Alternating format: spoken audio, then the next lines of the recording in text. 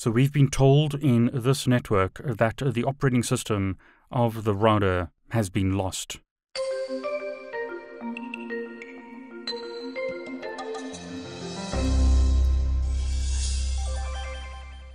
Clicking on the router, I can see that the router has booted into ROM monitor mode. Help shows us various commands that we can use in ROM-mon mode. One of them is dir, and we can look at the flash of the router. At the moment, no files are available in flash. So if I use the command reset, the boot process fails, and we're back in ROM monitor mode. Help again shows us various commands that are available. One of those is TFTP download, which allows us to download an image from a TFTP server. In this network, we have a TFTP server which has the operating system. The TFTP server has an IP address of 10.1.1.100. So again, ipconfig shows us the IP address of the TFTP server. So we should be able to connect to the TFTP server via the switch. That assumes that the ports on the switch are in the same VLAN. So on the switch, show IP interface brief. This port is up. This is the port connected to the TFTP server. This port is down. This is the port connected to the router. You can view that by going to Options, Preferences, Show Port Labels. And that will show you the port labels in the diagram. I'm going to turn that off, but if you prefer, you can display the port labels. So again, this is the port or interface connected to the router. This is the interface connected to the server.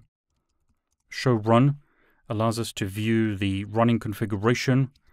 We can see that port FOST is enabled on this port. That's important because when the router boots up, it's going to try and connect to the TFTP server, and we don't want the router's connection to time out.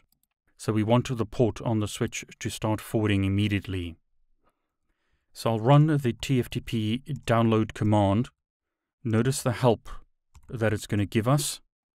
There's quite a bit of help. We're told that we need to enter some information to use the command. We're also told to only use this command for disaster recovery when recovering an image from a TFTP server. That's what I want to do in this lab. We need to configure some variables using this syntax, and we can use the set command to show the current variables. These variables are required. These are optional. So set at the moment shows us that only that option is currently configured. So what I'm going to do is copy IP address and paste that into the router and set the IP address of the router to a value such as 10.1.1.1. I'm setting it to 10.1.1.1 because the TFTP server has its default gateway configured with that IP address, and the switch is configured with this IP address.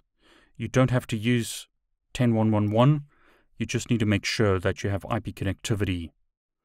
So use an IP address in the same subnet. Subnet mask will be set to 255.255.255.0, and that's because that's the subnet used on the TFTP server, and that's the subnet used on the switch. So you're going to want to configure the router in the same subnet as the TFTP server, or configure a default gateway that has IP connectivity to the TFTP server. But in this example, because the devices are in the same subnet, a default gateway is not required for IP connectivity, but it is required for this command. So I'm going to specify the default gateway as the TFTP server. I'm going to configure the TFTP server as 10.1.1.100. That again is the IP address of the TFTP server in our network.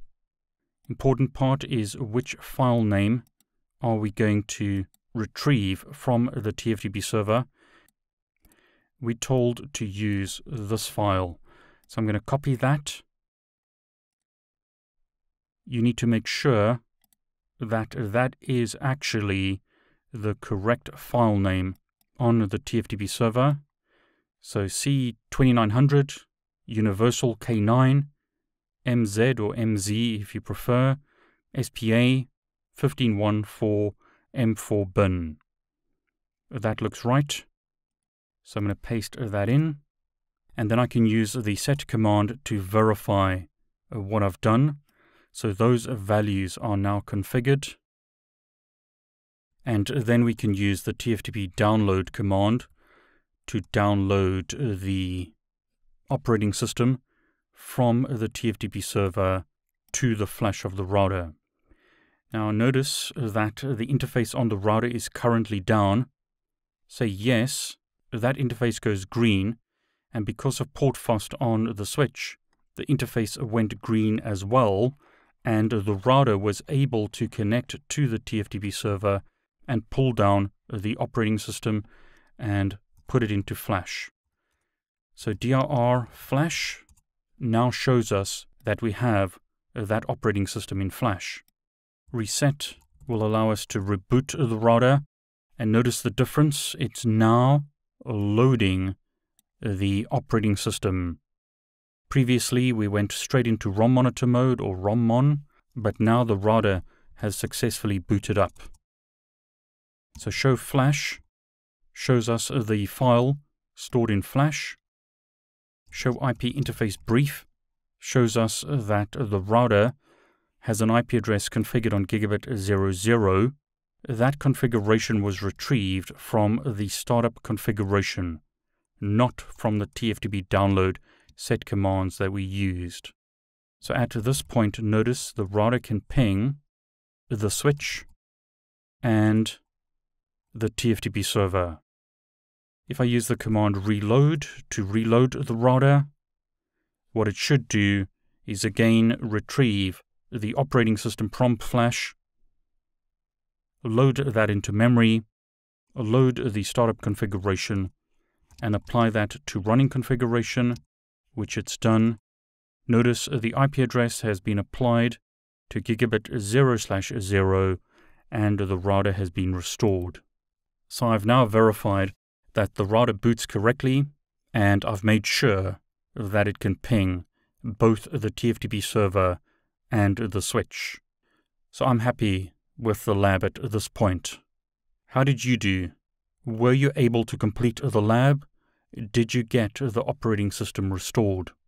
It's important that you understand the differences between startup config, running configuration, ROM monitor mode or ROM-mon, and the booting of the operating system from flash.